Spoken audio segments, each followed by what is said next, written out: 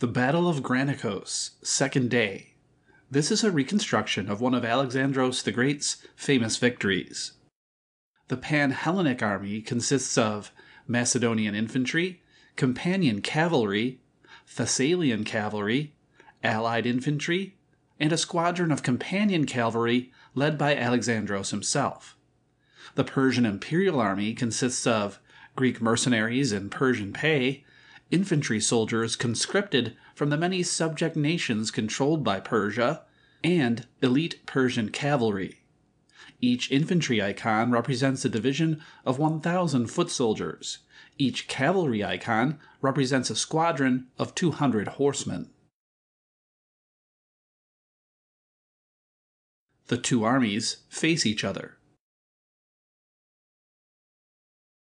The Persian cavalry launches flanking attacks against the two ends of the Pan-Hellenic line.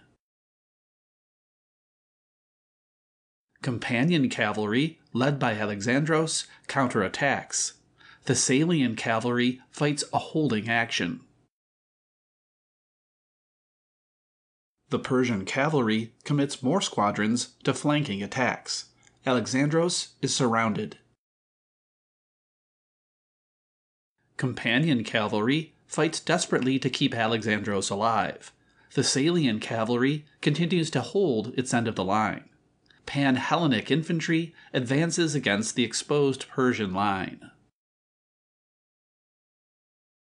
The two opposing infantry lines engage. The melee for the life of Alexandros continues to swirl. Thessalian cavalry slowly retreats.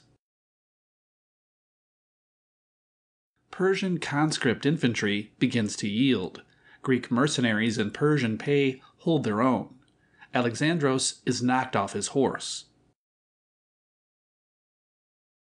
Alexandros remounts, inspiring his troops and deflating the Persians.